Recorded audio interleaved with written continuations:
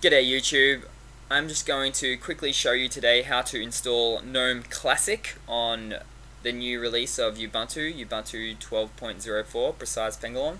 Now first what you have to do is go to the Ubuntu Software Center, open that up and simply type in Gnome and then click on the first one that comes up. As you can see, I've got the little green tick, so I've already installed it, but press install from that point, and it will take actually about 200 to 300 meg, I found out, which was it took a while, but once that's installed, it will bring up the old, when you log out of Ubuntu then log back in, you press the little icon that brings up the different types of desktop display environments, and you'll be able to select between Gnome Classic, Unity, regular Gnome, and which is a bit misleading that it says Gnome there, because it'll actually bring up Gnome Classic in the login screen.